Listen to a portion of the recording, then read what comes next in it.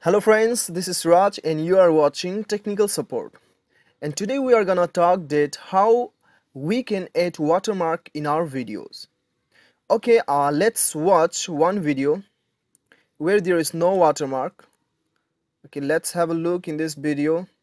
As you can see that there is no watermark, right? There is no watermark. So now we are gonna put watermark in our videos.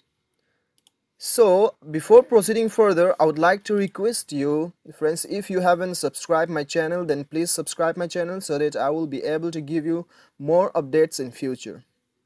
Okay friends, let's get started. So the first thing you have to do is you have to click here on your icon button. Once you click here, you click in the Creator Studio. After clicking here, you just click here on the channel button, and then you have to click on the branding button. It's a very simple process. So now you can add the watermark from here. Add a watermark. So choose the file from your desktop or wherever you have put your file. So I'm gonna put this one. It's open. So now I'm saving it. Save. Okay, now there is a time limit. For how many times would you like to give the watermark?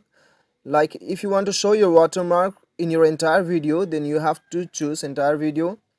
So I'm saving it on entire video. Click on the update.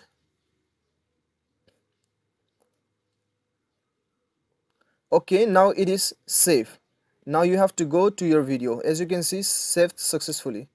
Now you just go to your videos and watch one video. Okay, now you can see